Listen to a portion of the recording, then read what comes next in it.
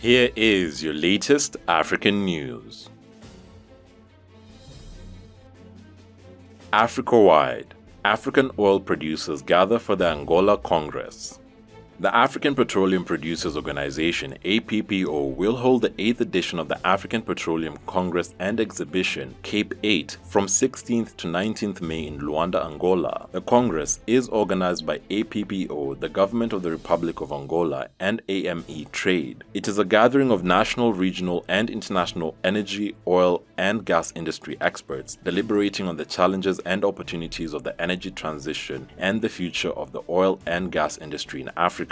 The meeting is designed primarily to promote and support investment in the oil and gas sector in Africa, as well as reflect on the orientations given by senior political leaders in charge of this sector. CAPE is reputed as the largest and most influential oil and gas event in Africa and seeks to provide investors the opportunity to have deeper information and knowledge of the strategic direction of the oil and gas industry in Africa.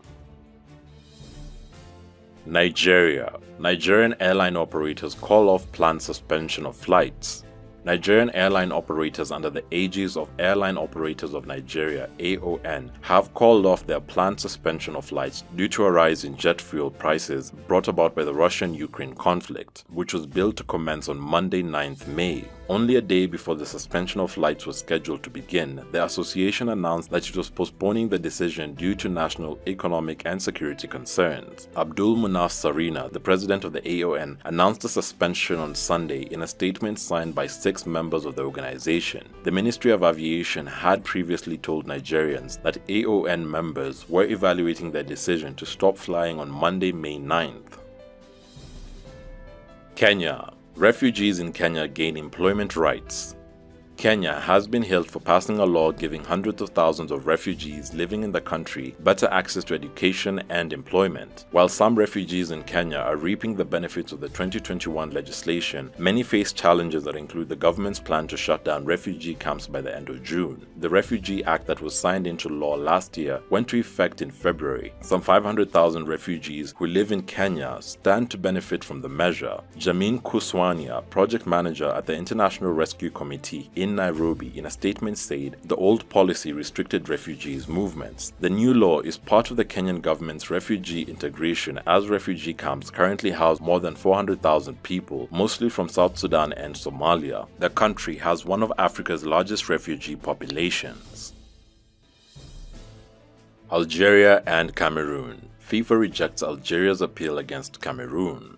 The World Football Body FIFA has rejected Algeria's appeal against the World Cup qualifying playoff against Cameroon. The announcement was made on 7th May by the Algerian Federation after winning the first leg 1-0 in Cameroon. The Fennecs were eliminated 2-1 on March 29th in the return leg at home by a last-second extra-time goal from Karl Toko Ekambi. On March 31st, the Algerian Federation announced an appeal with FIFA asking for the match to be replayed because of what they described as disgraceful refereeing of Gambian Bakary Gassama. According to the letter, FIFA's referees committee refused to accept the request. The elimination of the Algerian side Fennecs was seen as a national tragedy. Supporters demonstrated several times in front of the FIFA headquarters in Zurich, Switzerland.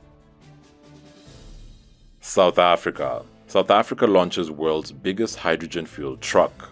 Mining giant Anglo American has unveiled the world's largest hydrogen-powered truck, a monster weighing 220 tons, at a platinum mine in northern South Africa. Billed as the first of a fleet that will replace the firm's diesel-powered trucks, the vehicle uses 2 MW hydrogen fuel cells to haul up to 290 tons of ore. Comparable in size to a small house, the behemoth was shown off at Mogalakwena mine, about 250 kilometers or 150 miles from Johannesburg. Anglo American said it aims to be carbon neutral by 2040. It will use solar power to provide the fuel, using the energy to split water into its component atoms of hydrogen and oxygen. Burning hydrogen releases only water vapor, not heat trapping carbon dioxide as in the case of fossil fuels.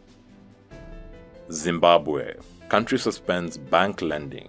Authorities in Zimbabwe have ordered banks to stop lending with immediate effect. According to the government, the decision was taken to stop speculation against the Zimbabwean dollar and was part of a raft of measures to stop its rapid devaluation on the black market. Zimbabwe reintroduced a local currency in 2019 after abandoning it in 2009 when it was hit by hyperinflation. President Emerson Mnangagwa accused unnamed speculators of borrowing Zimbabwe dollars at below inflation interest rates and using the money to trade in foreign exchange. The devaluation of the Zimbabwe dollar's black market exchange rate has been driving up inflation. Year-on-year inflation reached 96.4% in April from 60.6% in January.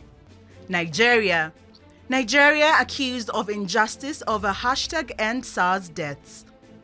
Nigerian authorities have been accused of failing to ensure justice for the killing of #EndSARS protesters in 2020, 6 months after judicial panel implicated security forces. Human Rights Watch has tasked the government to act on the panel's recommendations and hold those responsible to account. In a statement, it said failure to act on the panel's recommendations will send a painful message to the victims and risk encouraging more violence by security officers. Hundreds of young people took to the streets of major cities in Nigeria in October 2020 to call for the disbandment of a police unit known as the Special Anti-Robbery Squad (SARS) in a movement dubbed #EndSARS. Security forces were accused of responding with excessive force, including gunfire.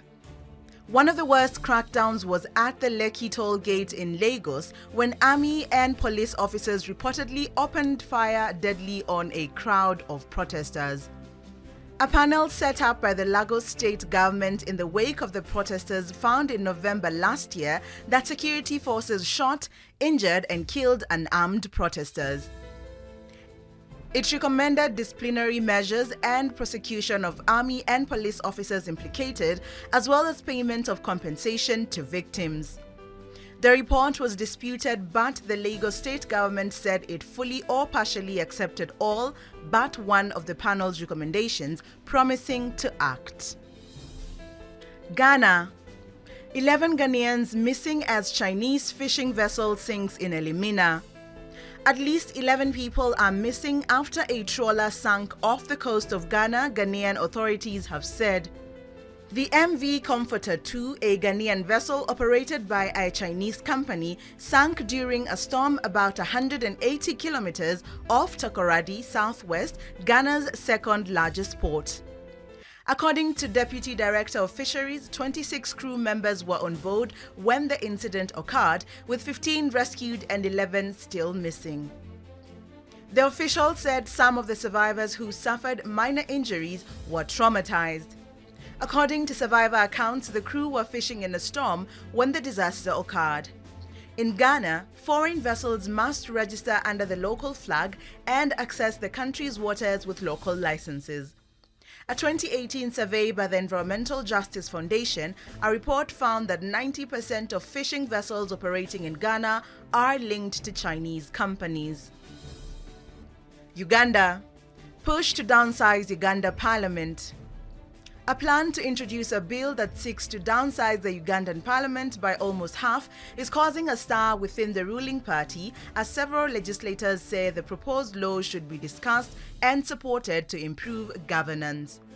Initially, the plan proposed to have each district represented by 2 people, a man and a woman, a move that would see the number of MPs fall from the current 556, who include ex-official members, to 292 MPs, representing 146 districts. Last month, the Constitutional Court ruled that the Electoral Commission violated the Constitution by creating new constituencies that do not meet the population quota based on data from the 2002 and 2014 census. The court observed that densely populated districts such as Kampala, Wakiso and Arua were underrepresented when compared to smaller districts that have several legislators. South Africa. Flights cancelled as Johannesburg hit by fuel shortage. After 14 flight cancellations affecting over 3,000 passengers, the airports company of South Africa says it is working to rectify the fuel shortage at the OR Tambo International Airport in Johannesburg. The Central Energy Fund says it will assist international airlines to refuel should their suppliers be unable to provide aviation fuel. A ship carrying 10 million litres of fuel is currently docked in Durban, but that consignment is only expected to reach Johannesburg via pipeline next week.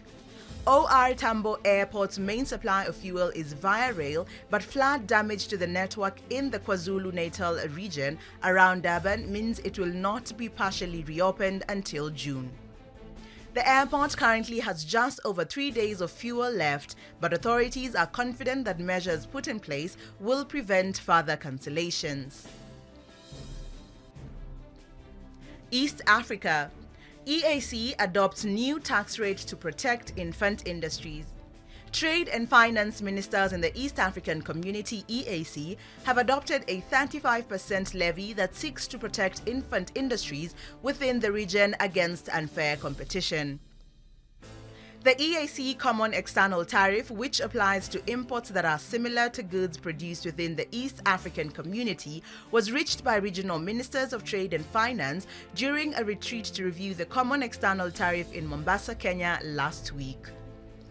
The meeting further directed EAC partner states to identify products which are affected by the current global trade disruptions for consideration during the pre-budget consultations meeting scheduled for May 9th to 13th, 2022.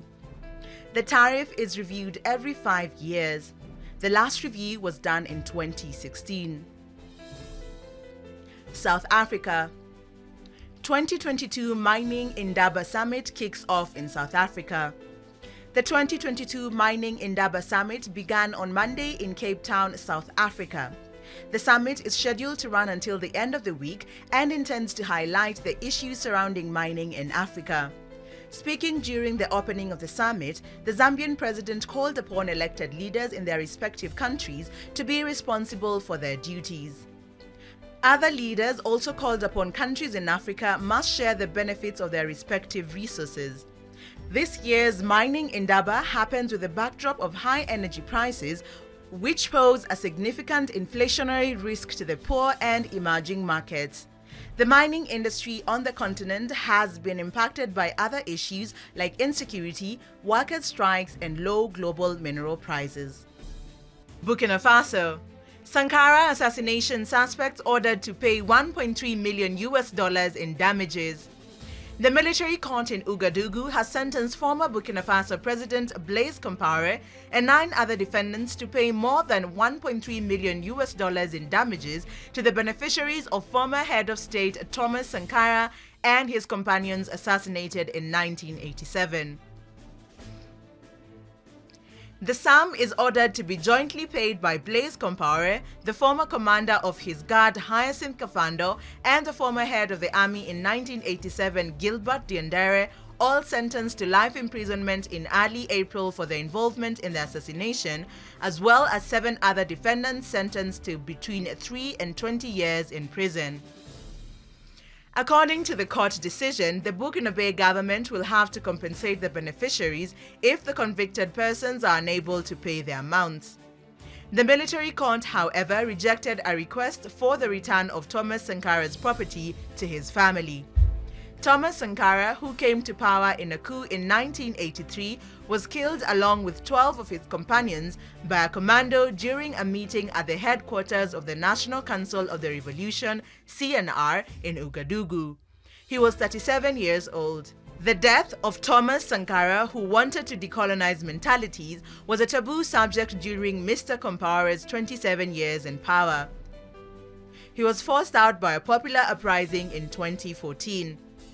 He has since been living in exile in Côte d'Ivoire and has been sentenced in absentia, as has Hyacinth Kafando, who has been on the run since 2016.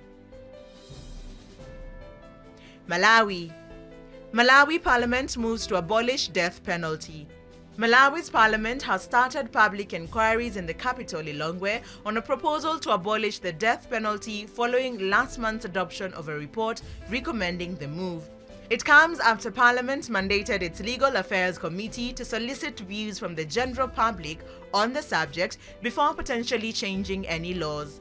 Malawi court appealed to have abolished the death sentence in April last year after Supreme Court judge heard the petition of a convicted murderer and ruled that the death penalty negates the right to life, which is otherwise provided for under the Malawi's constitution. The judge then ordered the resentencing of all cases where the death penalty was handed down. However, 4 months later, the Supreme Court issued a statement saying the judge had expressed his personal opinion and the death penalty remained applicable. There have been growing calls for Malawi to abolish the death penalty, especially because the country is a signatory to the Declaration of Universal Human Rights, in which the punishment is not allowed. Kenya. Kenya finds colonial-era bomb used to colonize them in farm. A colonial-era unexploded mortar bomb has been discovered in a farm at a village in central Kenya. Kenyan police said concerned villagers miled around the object, some arguing that it was a missile while others claimed that it was part of the harvest. Officers from the Directorate of Criminal Investigations (DCI), who responded immediately after being informed, identified the object as a mortar bomb. The dangerous military ordnance was left behind by the British forces at the height of the Mau Mau uprising in 1953, when sections of Mount Kenya and Aberdare Forest suffered aerial bombardment to flush out Mau Mau fighters. When British settlers began pouring into Kenya in 1902, they intended to set up an agricultural colony whose surplus could help pay the cost of other imperial projects in East Africa. To do this, the British needed land and labor, which led them into a series of policy decisions that culminated in a grotesque genocide that the history books have largely overlooked. Thousands of people were killed during the Mau Mau revolt against British rule in Kenya and was one of British Army's bloodiest post-war conflicts. The uprising was a great significant step towards the independence of their country. West Africa. EU seeks cocoa pricing alliance with West African countries.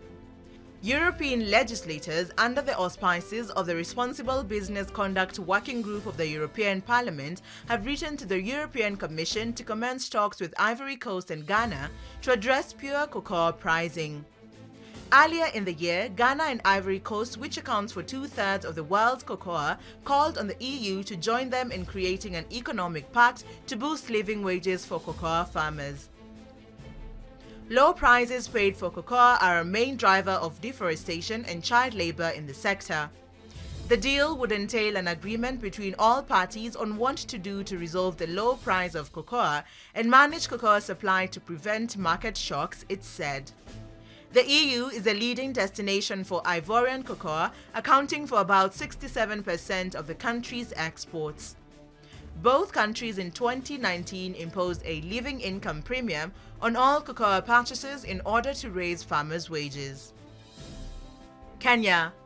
Content moderator in Kenya sues Meta over working conditions. A former moderator working for Facebook owner Meta Platforms Inc. has filed a lawsuit alleging that poor working conditions for contracted content moderators violate the Kenyan constitution. The petition, also filed against Meta's local outsourcing company Sama, alleges that workers moderating Facebook posts in Kenya have been subjected to unreasonable working conditions, including irregular pay, inadequate mental health support, union busting, and violations of their privacy and dignity. The lawsuit, filed by one person on behalf of a group, seeks financial compensation, an order that outsourced moderators have the same healthcare and pay scale as Meta employees, that unionization rights be protected, and an independent human rights audit of the office. The lawsuit's specific requests for action are more granular and wide-ranging than those sought in previous cases and could reverberate beyond Kenya. Globally, thousands of moderators review social media posts that could depict violence, nudity, racism, or other offensive content. Many work for third-party contractors rather than tech companies. Meta has already faced scrutiny over content moderators' working conditions. Last year, a California judge approved an $85 million settlement between Facebook and more than 10,000 content moderators who had accused the company of failing to protect them from psychological injuries resulting from their exposure to graphic and violent imagery. Sierra Leone. Sierra Leone launches bid for UN Security Council seat. Sierra Leone has launched a bid for a seat in the non-permanent category of the United Nations Security Council, UNSC. President Julius Maada Bio officially launched the campaign at a ceremony at State House. The Council is one of 6 organs of the UN, and it has the primary responsibility of maintaining international peace and security. Sierra Leone served in the influential position once from 1970 to 1971 since it joined the UN in 1961. Sierra Leone's plan to bid for a seat on UNSC had been rumored for some time. Reports suggested that the government had been mobilizing support from friendly countries, particularly on the continent. The Ministry of Foreign Affairs said Sierra Leone is the sole candidate for Africa and has been endorsed by the African Union and West African Bloc (ECOWAS). The government said the bid isn't about Sierra Leone alone, noting that it's also part of a larger goal of attaining Africa's long-held desire for reforms in the UNSCR. Sierra Leone has been leading the Africa Union's Committee of 10 (C10) to negotiate the continent's position on the reforms for about a decade. The other members are Kenya, Equatorial Guinea, the Republic of the Congo, Namibia, Zambia, Libya, Algeria, Senegal, and Uganda. Nigeria. Former Nigerian leader rejects presidential nomination. Former President Goodluck Jonathan has rejected a presidential nomination form brought for him by a group from northern Nigeria. Jonathan's media advisor Ikechukwu Eze said in a statement that the group had bought the form and that the former president did not authorize the purchase and considered the move by the group an insult. The form was for the ruling All Progressives Congress (APC) that defeated Jonathan, who governed Nigeria on the platform of the People's Democratic Party before losing his re-election bid to Muhammadu Buhari in 2015. Nigeria's main political parties are expected to hold their primaries later this month to meet the Electoral Commission's deadline of 3rd June for the submission of their candidates for the February 2023 election. Ethiopia. State telecom operator launches 5G in Ethiopian capital.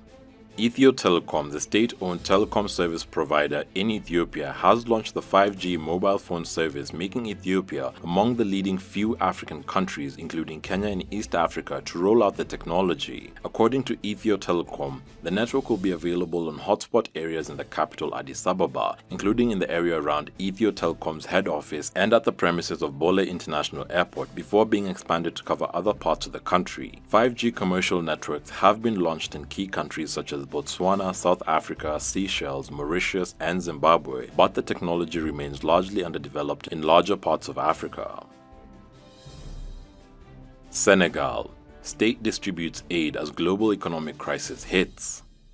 President Macky Sall has announced emergency cash transfers to more than 500,000 Senegalese households to help them cope with the effect of the current global economic crisis. Since the start of the Russian-Ukraine conflict at the end of February, oil prices have soared on world markets, driving a sharp rise in fuel and food prices in many countries, including Senegal. President Sall authorized handing out of $150 per household monthly in order to improve their level of consumption and education. The state will use mobile payment to transfer funds to underprivileged households, the authorities said. Senegal's economy returned to its pre-COVID-19 growth trajectory last year, but the Russia-Ukraine conflict has clouded this outlook for the economy, according to the International Monetary Fund in a March statement.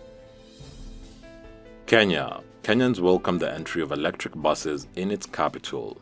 The first electric passenger buses in East Africa have become a top attraction in Nairobi, where they offer a cleaner, more environmentally friendly and economical transportation means for commuters in Kenya's capital. The 2 buses running on routes around the city are part of a pilot program launched by local electric mobility startup Basigo in March. Samuel Kamunya, head of business development at Basigo, said Nairobi residents have welcomed the electric buses. Basigo hopes to expand the operation of electric buses and deliver 1,000 electric buses to Nairobi in the next 5 years. The buses have a capacity of 25 passengers and are 100% electric. Basigo operates a recharging depot and has trained technicians to provide service and maintenance for the buses.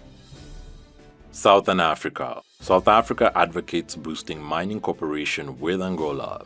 South Africa's Minister for Mineral Resources and Energy, Guido Mantashe, has said that his country wants to boost cooperation with Angola in the geology and mining sector. Speaking on the Angolan press after holding a working meeting with his Angolan counterpart, Diamantino Azevedo, he said that it was necessary to increase trade in mineral productions between the 2 states. He noted that Angola has great potential and experience in the oil sector and South Africa in the mining sector. Based on the potential of each country, the South African minister noted that it was always an opportunity to talk about common aspects and exchange experiences in various areas. The Angolan Minister of Mineral Resources, Oil and Gas, Diamantino Azevedo, was representing the country at the International Conference on Mining in Africa, which is being held in Cape Town during the week with a delegation made up of 9 companies from the diamond subsector. Zimbabwe. Zimbabwe government under fire for suspending bank credits. The Zimbabwean government has come under fire for imposing a freeze on bank lending. Stakeholders in the business sector have warned that the move will encourage the development of a shadow banking system and jeopardize the country's economic recovery. President Emmerson Mnangagwa recently ordered banks to suspend their lending activities as part of a plan to revive a country overwhelmed by soaring inflation driven by the Russia-Ukraine conflict and soaring commodity prices. In early April, the Central Bank of Zimbabwe raised its main policy rates from 60% to 80% to curb inflation. The rate is currently the highest in the world and is an absolute record for the Southern African country. The freezing of bank credits, according to the business executives, aims to put a stop to the speculation against the Zimbabwean currency, which has been trading in recent days on the parallel market at nearly 400 Zimbabwean dollars for $1, more than double its official rate. Zimbabwe's economy has been in deep crisis for more than 20 years, with international donors withdrawing because of unsustainable debt. Nigeria. Nigeria strikes a 3-month deal for cheaper jet fuel.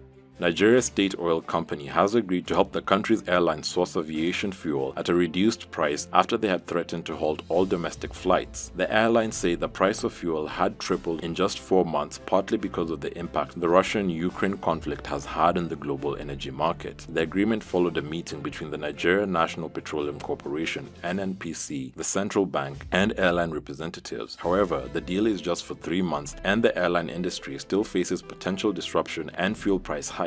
The average cost of a 1-hour domestic flight jumped from about $60 to $130 between February and May this year. Nigeria is Africa's top oil producer, but almost all its aviation fuel is imported because it lacks refining capacity. Africa-wide. Rihanna to launch Fenty Beauty products in Africa. Rihanna has announced that her Fenty Beauty and Fenty Skin products will become available in 8 African countries from the end of this month. In a social media post, the pop star said that she had been waiting for this moment and that this was just the beginning. The beauty products will be available in Botswana, Ghana, Kenya, Namibia, Nigeria, South Africa, Zambia, and Zimbabwe. Rihanna, whose full name is Robbie Rihanna Fenty, launched Fenty Beauty in 2017 in a partnership with luxury goods company LVMH. She is worth $1.7 billion, with an estimated $1.4 billion coming from the value of Fenty Beauty. The company reportedly made $100 million in its first 40 days. Mali. A Malian judge summons the French foreign minister. A Malian judge has summoned French Foreign Minister Jean-Yves Le Drian as part of an investigation into an attack on public property and other offences. According to a Malian judicial source, the investigation follows a complaint from several civil groups gathered under the organization Maliko. It concerns a contract award for the manufacture of Malian passports to a French company to which the son of the minister is linked. An official document indicates the case dates back to 2015 when the evicted President Ibrahim Boubacar Keïta was president. Jean-Yves Le Drian is expected in Bamako on the 20th of June. The investigation comes at a time of high tension between Mali and France as relations between the two countries have deteriorated in recent months and the military coups. Central Africa. Bank of Central African States urges CAR to annul Bitcoin as currency. The Cameroon-headquartered Bank of Central African States (BEAC) has urged the Central African Republic (CAR) to repeal a law passed in late April that made the cryptocurrency Bitcoin legal tender. The bank warned in a letter made public last week that the move violated its rules and could affect monetary stability in the region. BEAC said CAR's decision to make Bitcoin legal tender could compete with the Central African franc CFA, the region's France-backed currency. A letter dated April 29th by the bank's governor to the finance minister of CAR and made public last week said the move shows that CAR seeks a currency beyond the bank's control. The regional bank's letter suggested that cryptocurrency use could disturb monetary stability in the six-member Central African Economic and Monetary Community (CEMAC). The bank urged the CAR to follow CEMAC to promote economic and financial cooperation and avoid monetary volatility policies. East Africa. Lake Victoria locals blame companies for mysterious mass fish die-offs. Communities around Lake Victoria, the world's second-largest lake, have relied on the body of water for food, energy, and water for generations. It has been estimated that the 30 million people's livelihoods are directly or indirectly linked to the lake, which is estimated to generate $300 to $400 million each year. Lake Victoria has also historically been a source of important biodiversity and home to hundreds of species of fish. In the last year or so, huge quantities of fish have also been found dead on the shores of the lake. In just 2 months in 2021, over 100 tons of mostly Nile perch washed up on Uganda, Kenya, and Tanzania, the three countries spanned by the lake. At up to about $4,000 per ton, this is the equivalent of around $400,000 in potential lost revenue. Officials in both Kenya and Uganda have suggested the deaths were caused by a range of factors that have led to low oxygen levels, with local authorities and fishermen pointing the blame firmly at local industries, specifically Nile Agro and Skyfert Leather, who release hazardous pollutants into the lake. West Africa. Germany shifts focus on military missions in Mali, Niger.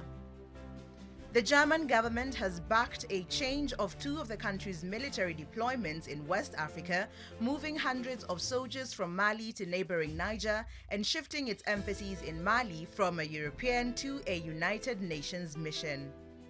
This comes only a few months after Mali's military-led transitional government said it had terminated all military and defense cooperation treaties with France.